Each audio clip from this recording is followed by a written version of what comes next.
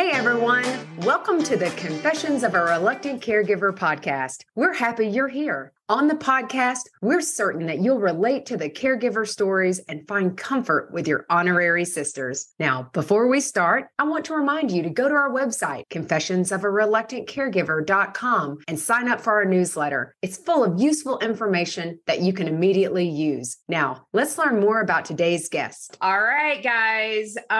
We are so excited today to have our friend Joy Loverde with us, who has quite the confession. Now, girls, you know she's going to be sharing the good, the bad, and the ugly with respect to caregiving. I know we can all relate, especially after last weekend.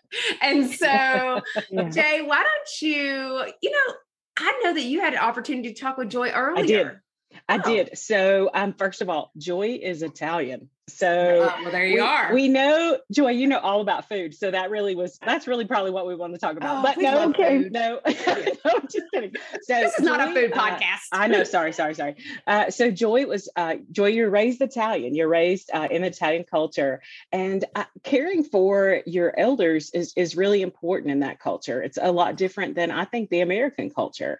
And your grandmother lived with you guys, but you have cared for a lot of people. I started counting in your bio because I read through that. And so I was like, okay, how high can I count? Fingers, toes. And just on the ones that I counted, it's over 10 people, from your parents to ex-spouses. And currently, you're caring for 2 coworkers. So, Emily, that's a Emily. Story. Oh, okay. Yeah, I was wondering about Emily's opinion on this. I'm like, Joy, I can barely take care of one. You've got to explain how you take care of more than one at a time. I'm a master at delegating. Okay. I am a communicator. Okay. I do not hesitate to set boundaries, and I am never the middleman. Now, what do I mean by that? Okay. I don't get in the middle of other people's relationships that have nothing to do with me. Let me give you an example. Okay. When my dad needed to go, let's say, to the grocery store, he would call me up and he'd say, "Can you take me to the grocery store?" And I would say, "No, but maybe Jimmy, Carol, Peter, or Linda can. Why don't you call and ask them to help you?" So if he would say, can somebody, I'd say, why don't you call those somebodies and ask them directly? And I would get myself out of the middle. Wow. Well, okay. So you threw out a slew of names. Are these all your siblings? Yes. And where do they live? Because I'm just kind of getting a sense of like, okay, where's the support live? Everybody is in Chicago except for my little brother who lives overseas. So he's off the hook. Yes. Okay. But the other ones are not off the hook. Got it. Okay. That's good. That's interesting to know. So there's like so you have, with that situation in particular, there's like this support system, and you got everybody on board. Like everybody's like, you got responsibilities. Oh, I was in the middle of the circle, and I didn't always get everybody on board. Yeah. They didn't always say yes, of course, and many times they were missing in action. So I never assumed that I was going to get support from them, though I did many times. And the secret, again, was getting myself out of the relationship with them, my siblings and my parents, and keeping them connected. It was more my responsibility to make sure they were talking to each other. It's not my job. Wow. So wait, okay, I need to know birth order. That's important to us. I'm in the middle. Who's in the middle? We finally have a middle. Do you know we have not had a middle guest? Okay, who's in the middle? Me, the blonde. Okay. That's how you always know who's in the middle. We are we're the crap detectors. Yes. We're the ones that know what's going on. Okay. Everybody kind of kind of is doing their own thing, but we know where everybody is at all times. Mm-hmm. And we know things because they tell us things that they don't tell the others. Mm-hmm. So being in the middle is a great advantage. And we also, and then our parents tell us stuff, and they say, Jimmy, what he's doing, and Linda, and so we're like, we sit there and we're like, okay, keep that in the back of my mind. Oh, that's actually funny. Emily, I would say also. Yeah, Emily, would you say that Natalie is kind of a sounding board? Because us, she does know, like you may tell her one thing and then I may tell her something else. Is that kind of, for Natalie, she's kind of a sounding board for both of us? She's a great listener, but she's very well will tell you her opinion pretty much immediately. She does not sugarcoat it at all. Realist in my thought process. Like, here is the crap show dumpster fire opinion of me. So Natalie, do you feel that you understand everybody's position as well? Even though they may be opposing, you see everybody's point of view.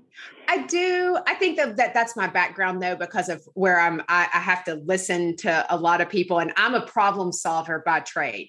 And and I'm always looking to solve problems. Mm-hmm. And I think where Emily, you said, Natalie's going to give you her opinion. Well, it's always been my quote unquote job to give my opinion professionally. And so I'm not probably good at not just straight filtering and filter, Joy. And our friend Consuelo said this, and this is true for me, is that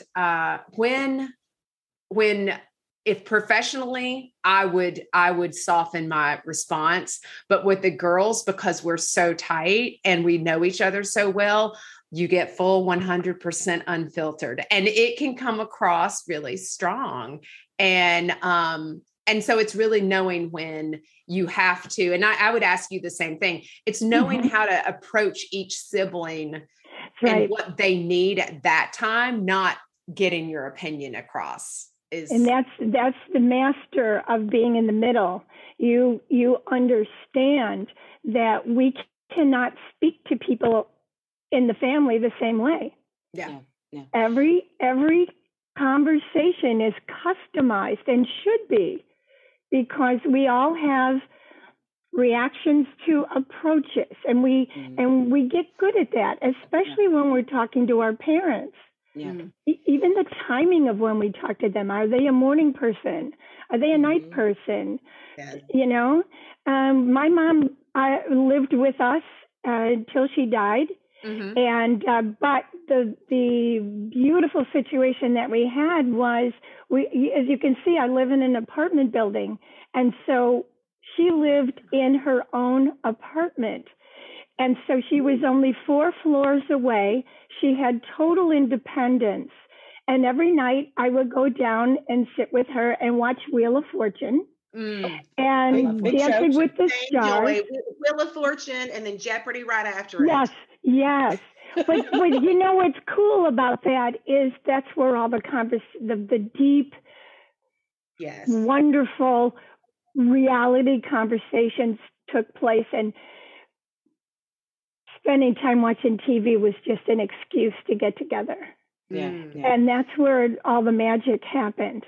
Yeah. And because she was, always with us. And I feel like I had the best of all worlds, because that's how we talked about some tough stuff. Yeah. She would just bring it out of nowhere and during the commercials. Oh, well, because there's a limit too. You have 30 seconds to, push in your complaints. Right. That's interesting that you did it during commercials. So she wouldn't let me talk during the other time. I respect that. She's solving puzzles. So Joy, you've had, there's so many of us that have had, we have ourselves, we deal with our mom, but then I look at, and we told people in the beginning, you've got 10 plus people that you've been caring for. So I've looked at that, and it says aunts and uncles and spouses, mother-in-laws, coworkers and things like that. So just kind of trail through those and how you got to all these people.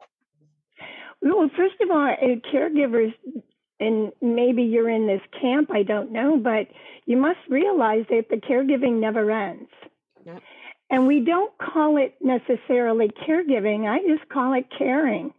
I'm not a nurse. I don't have a medical background, but as long as I am caring about somebody and doing things for them, I'm a caregiver. Right. And so it doesn't matter the level. Now, I have a lot of relationships in my life, and therefore I care for them. And as they get older, I am well aware of what to look for.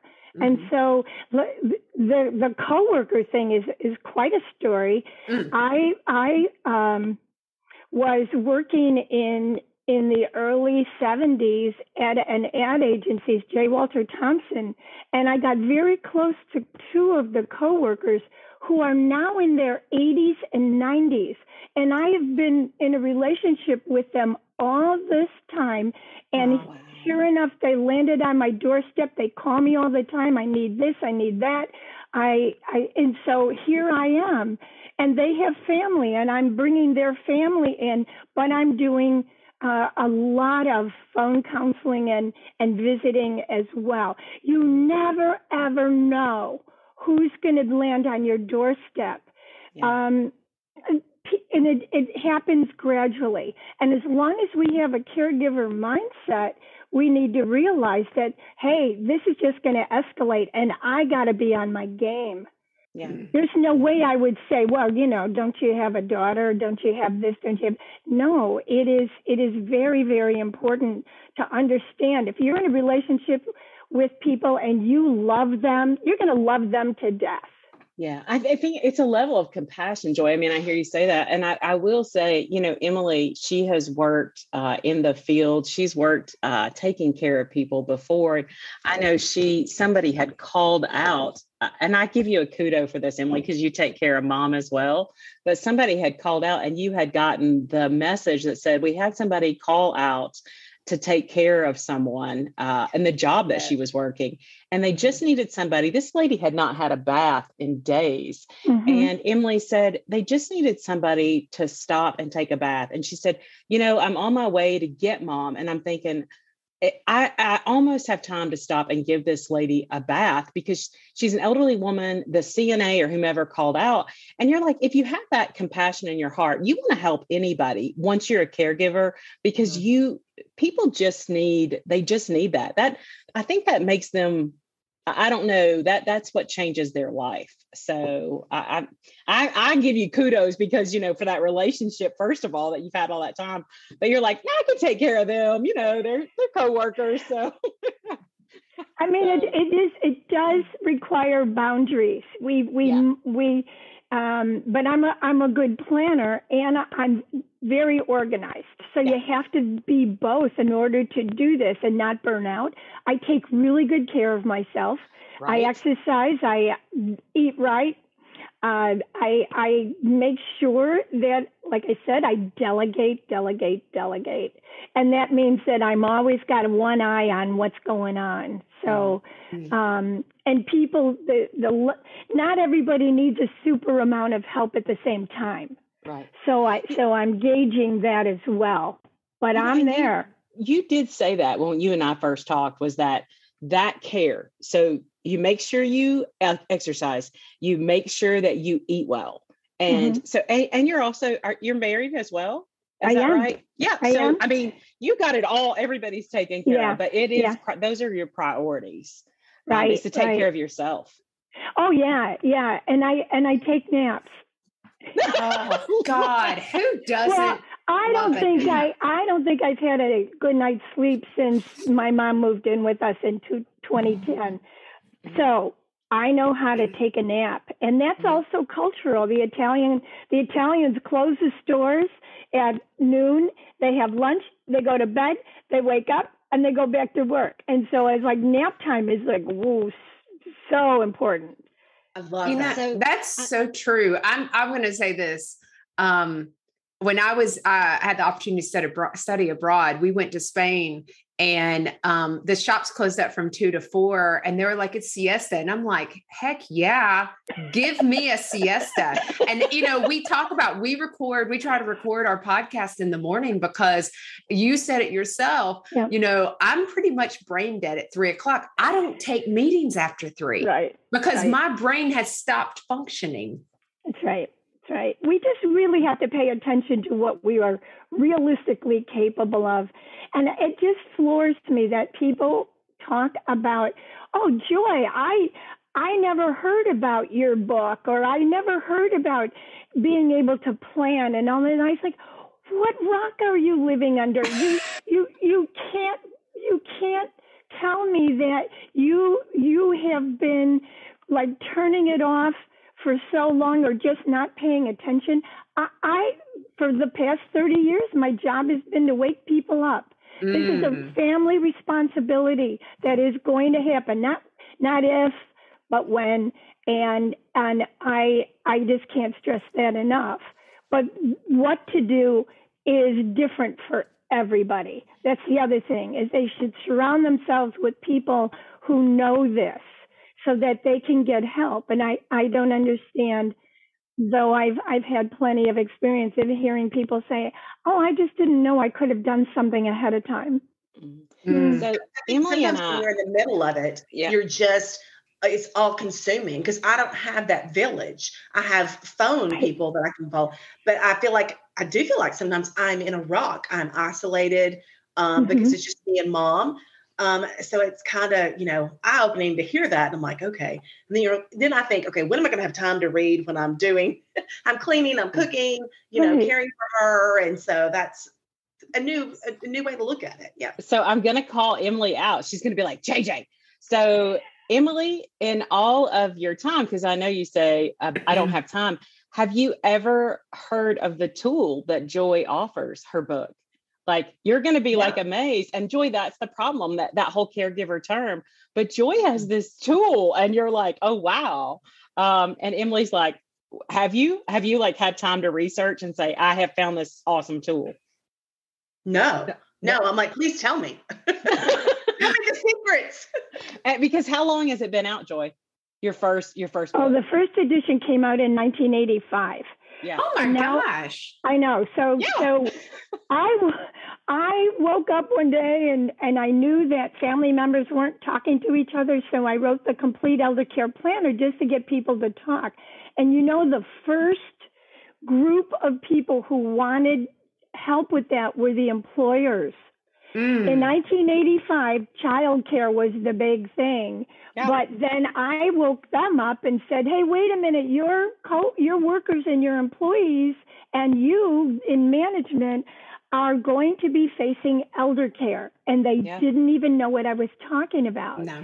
So what happened was they put me on the road right away, and I gave, and I still do, I give employee workshops all over. Just yesterday, I was talking to an employer, like a service provider in London. So the big deal is elder care in the workplace. So Emily, do you have a full-time job? Oh, absolutely not. Okay, so you have. So outside of elder care, you got Zip, right? You got Zip. Yeah. Well, she has tried. That's the problem. She has pulled back from it because that's the problem. Is that I don't think that we've found an employer that can work with her, Joy. I think that's the problem, Em. Yeah, you're absolutely right. We have done our darnest to get employers to offer realistic elder care benefits, and a lot of them do, but more don't, right? Because they don't see the struggle of employees. Well, first of all, employees don't come forward. They don't say I have the problem, and I don't blame them because they're going to get pegged as not being available. Yeah, so and I think a lot of our listeners are like that. They're kind of like, because I think so many people do work and they don't know what to say, Joy. You're exactly right.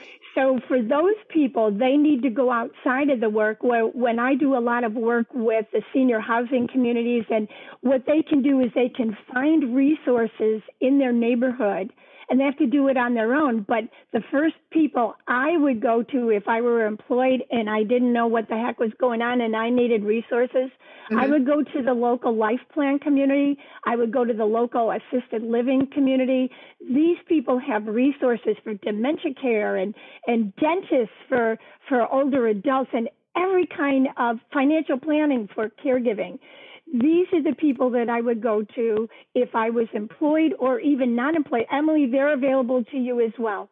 So you go and say, hey, I'm on my own here. I'm not employed, or I don't have any support. I need some help. And go sit down and talk to those people who are the most incredible experts in the world. So life plan communities and assisted living right in your neighborhood. There's millions of them, right? You know, I'll say this, Joy, too, because I'm not familiar with life plans or those pieces of it. Like, so I'm in Virginia, but what I do know, there is, we have the area agency on aging. And so that's another, depending on which state you're in, they come in all different names, but I guarantee you there is, and this is for everybody. So jot this down, and this is easy to remember. Mm-hmm. There's 211. 211 is the federal number for the non-emergency, number for services, and it's normally Health and Human Services. And so if you can't find some of these resources that Joy's referencing, if you were to call 211, which is a free number, toll-free number, there are individuals who answer the phone 24/7 and can help you get connected to the agency in your state for aging population, as well as others. Hey, Emily, I have a question for you. If you had to say what your number one need is right now, what would it be? Oh, absolutely. Assistance. I need other caregivers so I can get away. So I could go work, because I'm working usually the seven days a week, 24-hour shifts, unless we use respite care, which thank God JJ and Nellie came in and gave me like 5 days. I mean, that was massive. But even if it's just for a few hours, it's just really hard. So if it's only for a few hours, there are an abundance of volunteer resources. Mm-hmm. Your local senior center is filled with people who love to volunteer. Your local churches and parishes. So even if it's a couple of hours, that will make your day. And you could even take a nap and take a bath. Which is her favorite. A bath. She had a bath this morning. Read a book. But yes. Volunteers are everywhere. Local high schools have kids who have to have, they get extra credit. Right. My advice to you right now would be find volunteers who could give you respite. And many of them love Wheel of Fortune. See, I'm pretty protective of my Wheel of Fortune and Jeopardy. Oh, I hear you. I think me and Mom could be total teammates. Wait, that's her favorite time of the day, Joy. Hold on, she doesn't want that. Okay, well then nap time. It doesn't matter. Volunteers are everywhere, and they're a godsend. I think it's maybe not feeling overwhelmed though, because that's my concern. I know, Emily, because we have a constant stream of a text group, and we try to support each other that way. We've already been texting this morning. It started early this morning about this is kind of what's going on. It's how we try to stay connected and support one another. I think my worry, Joy, is that right now, when you're in your calm state, you're like, that makes sense. Like my brain is absorbing that. I worry that for caregivers who are in the middle of it, it's like you can't see the forest for the trees. And I think trying to help those individuals to pull back to see the forest so that you can then say, oh, I've got all these, it's a forest. I've got all these resources. But it's almost like overwhelming where to even start. Like you say, oh, well, you can go to schools or churches or whatever. And then you're thinking, oh my gosh, who am I going to call? And so I could see where that's a deterrent. It's not an excuse, but I think it's real, because when you are dysregulated and you're not okay because you're just in a crisis state, is what at times I think it's felt like. And I don't want to speak for Emily, but it sometimes feels like a crisis state. And I don't know that I can put A and B together. And so maybe if you have any advice for how do you pull back from that to try to get out of that crisis state? So Natalie, the word guilt. Yeah. Oh, guilt is also another really good one. Oh my Okay. gosh. So now we're talking, if I don't do something, I'm guilty. If I do something, I didn't do it enough. I didn't do it well. Yes. I suck at this. I'm the worst daughter in the world. Guilt. Guilt is what keeps us pushing against our own well-being. So we can't deal with any of this. He'll go make a phone call to a volunteer thing until we sit down and have a conversation with ourselves about guilt. Listen, Natalie, Joy is JJ is crying right now. Joy, that was my entire yesterday. I mean, she had snot and tears yesterday on the phone with me. Like it was, I was like, Jay, you're going to wreck. People driving by you look like they're thinking you're having a breakdown right now. Joy, you're on it. Sometimes the crying is what gets us, and then crying to someone is what stops this behavior of, I'll never be enough. I'll never get it right. All that stuff. My mom, I was out of town when my mom died suddenly. Do I feel guilty about her and me not being there? Not for a second. I know that every time I'm with someone, I can only be there for the second. I am enough. I'm good enough. Nothing I do will ever change that.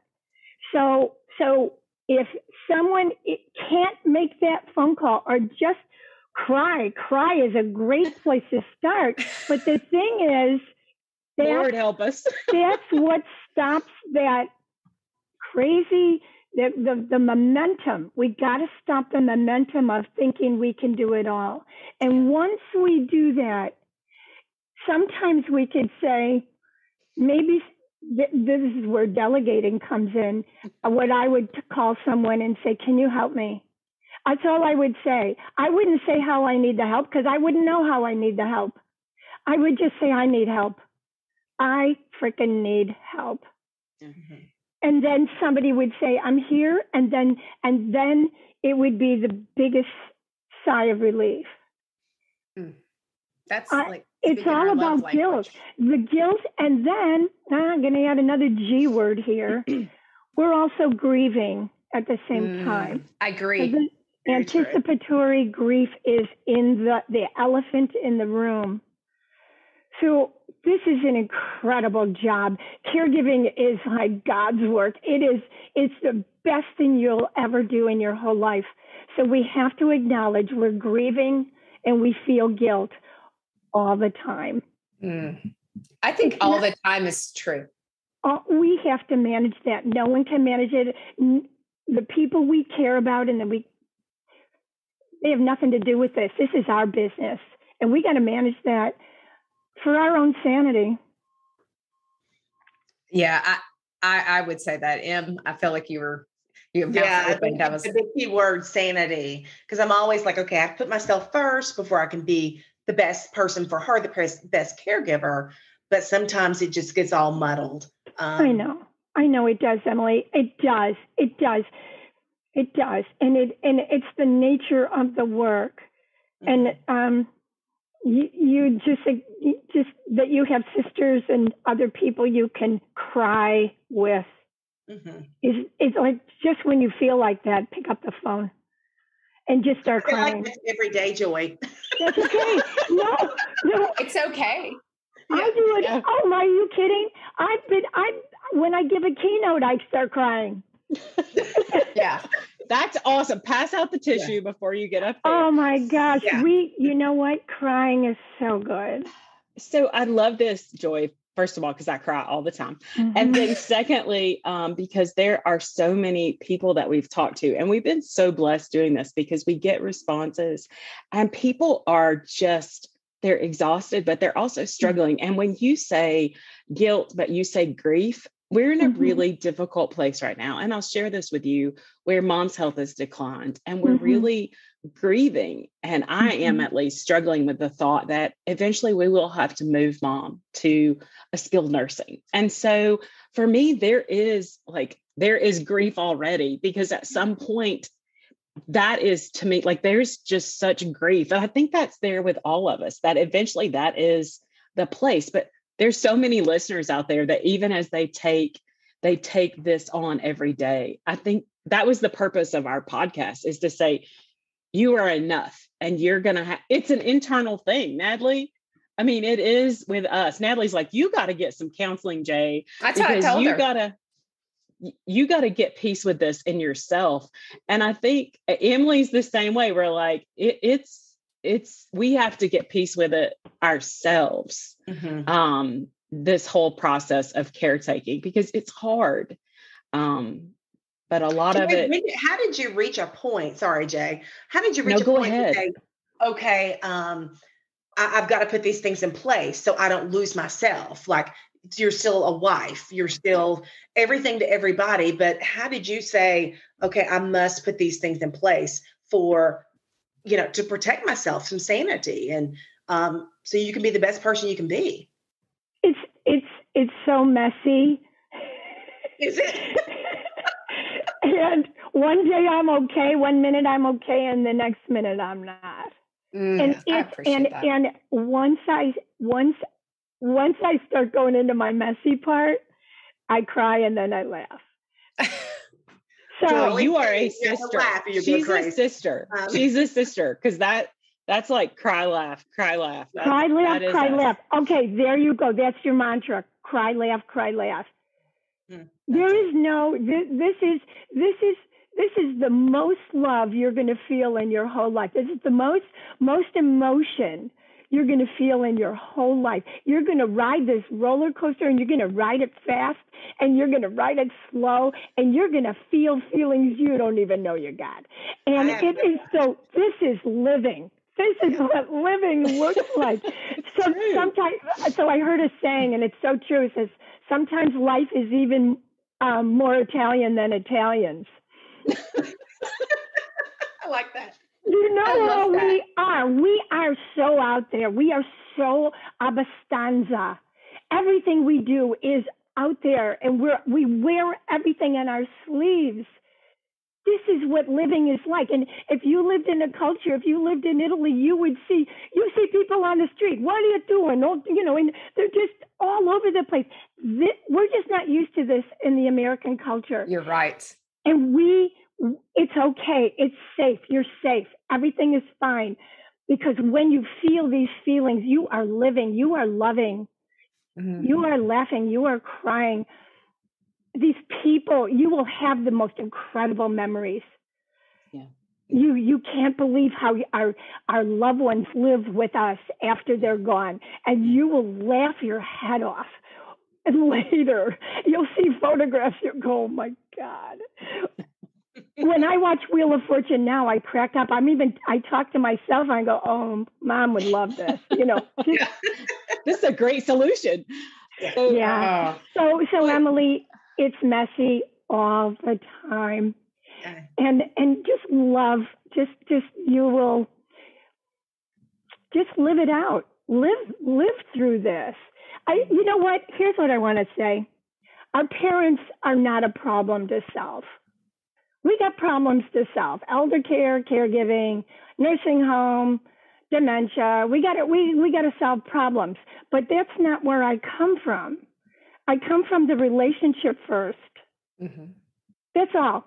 And then I think, oh, I'm smart enough. I could figure out this problem. But that's not where I am when I'm with my mom or dad or anybody. I'm with them. The relationship comes first. The problems will get solved. And people they go the opposite. My mother is a problem to solve. No, she's not. She's your mother. Start there. Be with her there. Then if something's up, you go, okay, I'll figure it out. The relationship is all I care about. People tell me they can't get their parents to do stuff.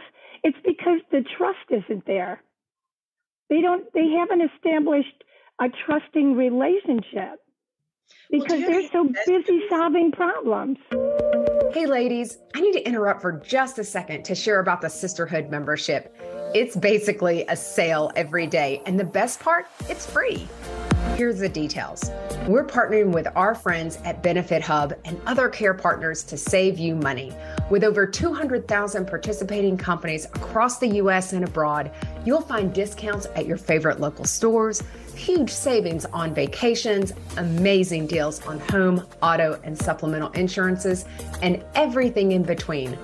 Go to confessionsofareluctantcaregiver.com to sign up, and then definitely tell your friends about it. They can join too. Trust me, there's a discount for everyone. And don't forget, it's free. Okay, back to confessing.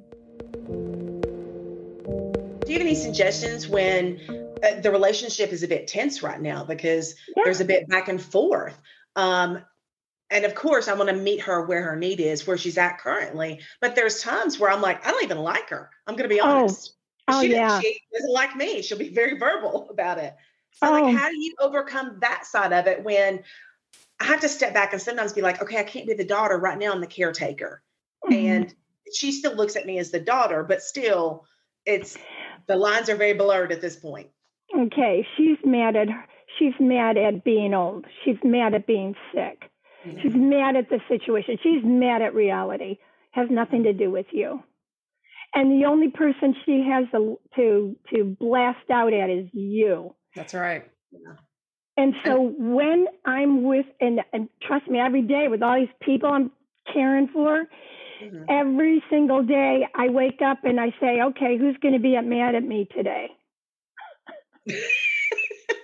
I think though you can say somebody's going to be mad at me. And you're right. Because our mom is pissed. Mm-hmm. And I'm just going to be really frank about it. And that is, and it can be the words that come out, the words that come out can be very hurtful. Yeah. And so it is natural for us to want to protect ourselves and want to push away as opposed to lean in. And I think that is the hardest thing that we as humans, because we're built for relationship, but we're not built for abuse. Okay, so abuse is different. You can say, I don't deserve what you just said. Right. Okay, we know this, but I don't lean in when people are on a rant. Yeah. What I do is I validate. I'm not leaning in. I'm standing straight up. And I'm letting them go. Sometimes when we try to interrupt their thought process, it stops them from being able to, I call it talking a blue streak. Let them talk. It has nothing to do with you. I sit there and say, this is not about me. It's not about me. I'm talking in my head. They're talking. They're saying what they're saying. They know darn well that they're just angry about the situation. Mm-hmm. And I validate when they're done talking, and they will. It won't feel like it, but eventually they'll stop talking about how angry they are at you and all the bad things you're doing, and you do this and that. After a while, they'll stop talking. And I'll say, Mom, I heard you. This is really hard, isn't it? And then the problem with caregivers is they talk too much. Our parents, our elders need to be validated. That's pretty much it. Put yourself in their shoes. They're so mad. This is not the way it's supposed to be. You know, Joy, I would say, and for our listeners who are not dealing with somebody with their parent or an individual aging, that translates across, whether your loved one is dealing with a chronic illness. I remember Jason, there were just times he was mad and he's so mad, and I so get it. And I can tell you, it's so in our human nature to want to internalize that and absorb that. And you have to be careful. And so it's finding the balance. And you're right about saying in your head, this is not about me. This is not about me. I'm choosing, I'm taking the control back. I'm not going to let this affect my self-worth and my value. And I think that's so important for people to hear, whether you're dealing with a child, a spouse, of whatever. It doesn't matter who you're caring for, because at some point when you have something like this happen, that person's going to be pissed and they're going to want to verbalize it. And we all deep down simply want validation. Yeah. So, man, Joy, you're like a therapist, a sister. She is. I mean, she's got, you can be a parent if you'd like to. Okay, we'll take you. I mean, she's got. I mean, I want her to come back because I know. I mean, she's got even more stuff about who will take care of you when you're old. Oh my gosh, we got to hear more about that too. Solo aging. Yeah, oh my gosh, girl, I want to come back and you talk about solo aging because I'm screwed at this moment. Okay, you got it. We're all screwed. We're all eventual solo agers. I mean, Natalie's husband, and we'll just give a preemptive to that, because Joy, I definitely want you to come back to talk about that. Yeah. Because Natalie, what does Jason say? Because Natalie and Jason, of course, have the dogs you can see in the background. But what does Jason say about you guys and your aging? Our aging plan is to which bridge is the newest for us to live on. And so I'm like, and so I said, well, I told him this morning with JJ's here at my house, and I said, we got to talk to Joy, because I found Joy on our solo aging article, which was amazing. Mm-hmm. And I said, and he goes, oh, well, we'll just be solo aging with all the other people under the bridge. And I'm like, damn it, Jason, no, that is not the plan. And he's like, it's so funny. I have a chapter in the Who Will Take Care of Me When I'm Old book. It's called Just Shoot Me Is Not a Plan. How many times have you said, just shoot me? Just shoot me. Just shoot me. That's because it. People are fearful. You know what? I think people are so fearful of what's going to happen because we don't know. But the best part is we can. We can control certain things. So I definitely want to make sure Joy comes back. I do want to do our sister questions really quick. And so I think, Em, do you have a sister question that you would like to ask? Of course. I feel like we switch them up. It's not standard, Joy. No. Joy, how do you keep your relationship with your spouse still, how do you work that into taking care of potentially 9 other people? How does that work for you? How do you balance that? First of all, it all comes down to communicating. And when I first got married, I had to be very clear about the ability to communicate. So if I said something to my husband and he ignored me, I would say, look over here. I'm going to say it again. Instead of saying, did you hear me? I would try to get his focus, and then I would do this again. And then we would talk, and I would say, now, what do you think about what I just said? There was a lot of, I don't want to say I trained my husband because he's a good communicator anyway, but I do want to say that it was my job to teach him what I needed in order to get my needs across. So if I said, I'm going to be with my mom for the weekend, do you let's talk about it. Mm-hmm. He would be paying attention. So, and then we would have to negotiate that time. There's a negotiating and communicating is my answer, Emily. I hope that's helpful. Communicating comes first. Yeah. Okay. Yeah. I can't wait to read your book, Joy. I'm so excited. Well, we got 2 of them. You got that complete elder care plan. You got to get so many resources, so many, and there's a bunch of stuff in there about communicating with siblings. Oh, they are yeah. siblings. There you are. You guys are okay. Joy, if you're adding to that, you need to put text stream from the Elliott sisters. Text. Yeah, we're big believers in text and memes and images. I love because this. Images really help. A lot of times I go like this. Yes. So, Joy, my question is really simple. We talk about naps. How long is your nap? Oh, good one. I don't set a timer. My body knows it could be 20 minutes to 2 hours. Okay. All right. Doesn't matter. So I got this little chunk of time, and if I just even lay down and sometimes I can't sleep, at least I've stopped all this craziness for 20 minutes. Okay. Well, and that is absolutely therapeutic. It's really the breathing and stuff that helps, even if you just shut your eyes and if you take a micro nap. The micro naps, even at your chair, when you need to sit back and just close your eyes, lean your head back for 5 minutes, that is actually very regulating. And another trick that I have is, let's say I'm out of town, which is 99% of my life because I travel a lot for work or whatever. I'll go to the car. I love the car. I'm in the car. Warm. You bet.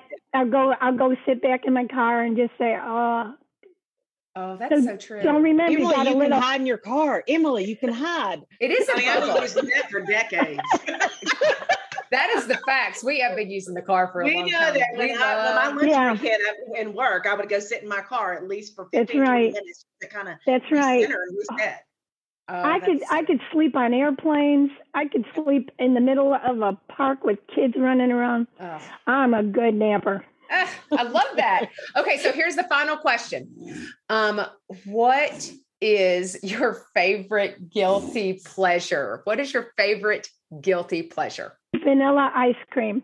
That's good. I can't get enough of it. When I was taking care of my dad, he was another story. He was whatever. And friends would say to me, because they could see I was a mess. And they'd say, "Can I help you?" I go, "Yeah." Come over and bring me a gallon of vanilla ice cream. Not a pint. Not a no. We're not playing, people. A gallon of vanilla ice cream. Is there any particular brand that you really like? Because I know we do. I don't buy the cheap stuff. So whatever, just really has to be good.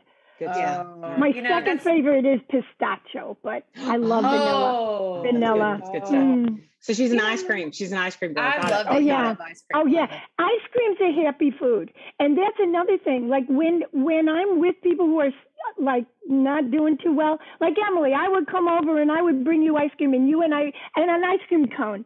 Isn't that like instant happiness? It takes me back to childhood and good times. Ice cream is a happy food. And when you go visit people, bring ice cream. They'll love you forever. I like also bringing ice cream. It's ice cream, people. And that is true. Love it. Jay? Oh, Joy, first of all, that's the perfect name because you have brought me joy. You have brought me so much joy this morning, and I cannot thank you enough for coming. But you're coming back, so it doesn't matter. We're going to talk about the other book that's going to help me and Natalie, which is Solo Aging, because Emily has kids. We're hoping they're going to take care of her. So don't ever count anybody else. That's true. But I cannot thank you enough, and thank our listeners for listening. They're going to get a true blessing out of this because you are fantastic. You are fantastic. So thank you. Thank you for blessing us today, Joy. Yep. Thank you for blessing me. I will be thinking about all three of you for a long time, and especially today. Thank you. Thank you. All right, guys. Thanks so much for listening in, and we appreciate you, and we will see you next time. Well, friends, that's a wrap on this week's confession. Again, thank you so much for listening. But before you go, please take a moment to leave us a review and tell your friends about the Confessions podcast. Don't forget to visit our website to sign up for our newsletter. You'll also find the video recording of all of our episodes on the Confessions website and our YouTube channel. Don't worry, all the details are included in the show notes below. We'll see you next Tuesday when we come together to confess again. Till then, take care of you.